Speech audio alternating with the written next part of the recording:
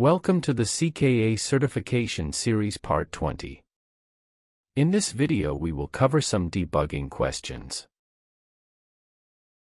The 22nd question is, you can find a pod named multi-container pod running in the cluster, take the container logs and the container ID of the C2 container, and save it into the below-mentioned location. We have to save the logs and container ID to this location. After that we have to restart the C2 container and write the cluster events to the /root/event.log file. Without further delay, let's kickstart. Let's list the pods. We can see a multi-container pods is running in the cluster with 2 containers. In order to see the container name we have to edit the pods.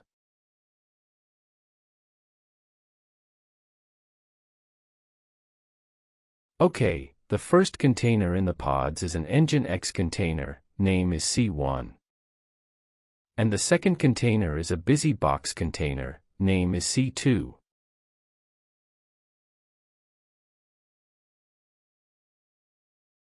Let's exit. Let's view the logs of the pod.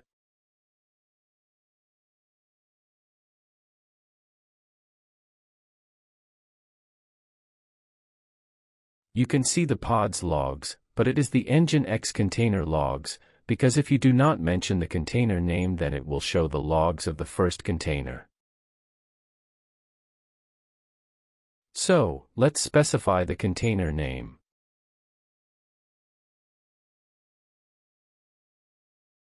Okay, this is the second container logs. Let's save this to the /root/logs.txt file.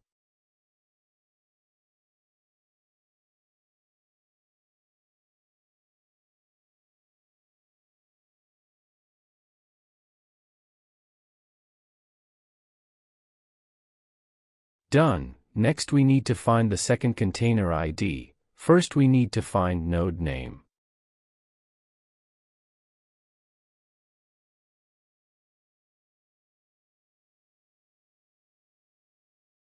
Okay, our pod is scheduled on node 01, so let's log into node 01.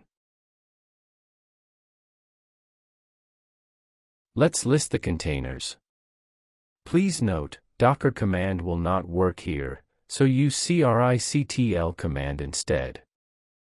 Okay, we can see all the containers that are running in node 01.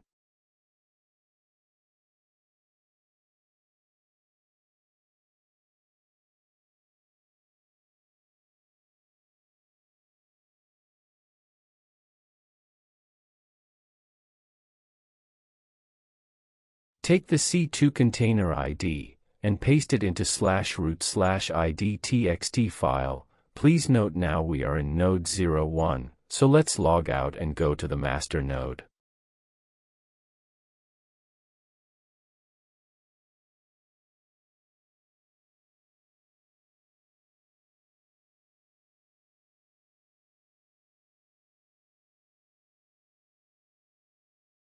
Done. Next we need to restart the C2 container, and need to take the cluster events, so go to the documentation and search for cheat sheet.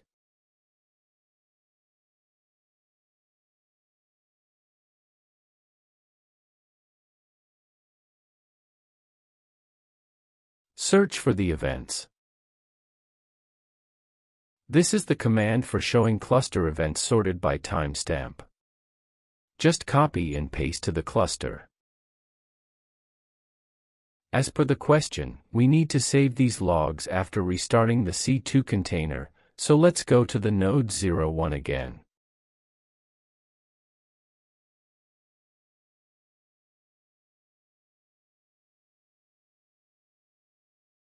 Let's stop and remove the C2 container.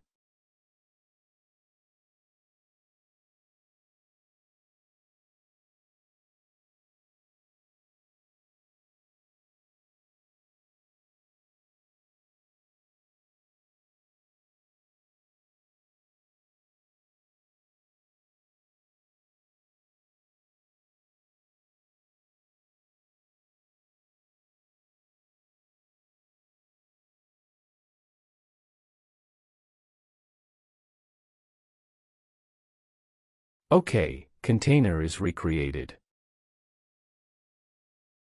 Let's check the events now.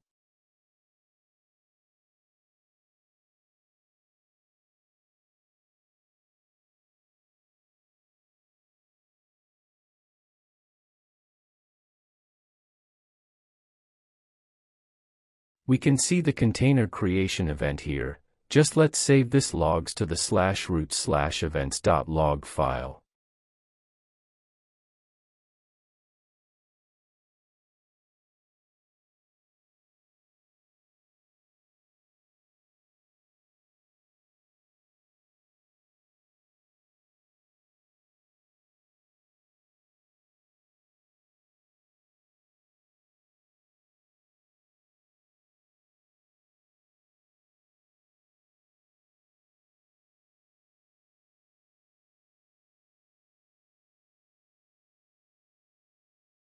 Yes, we have successfully completed this question. Okay, sometimes they will ask for the events of the pods instead of the whole cluster, so I will show that.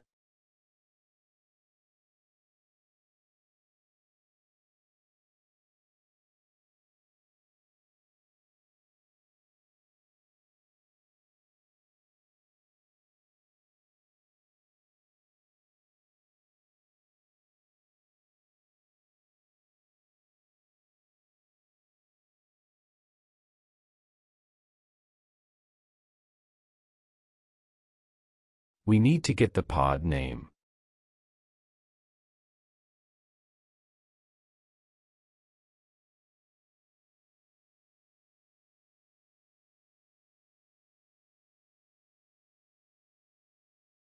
By using this command we can get the events logs of the pods. Now we are seeing the event logs of the multi-container pod. Sometimes they will ask to save the commands that are used for showing the logs. So that time we need to save the command to a specific file. So just copy the command and save to the appropriate file. For example, here I'm saving to /root/command.txt. In the exam, you can expect a question for saving the command to a file instead of the results, so you have to read the question carefully.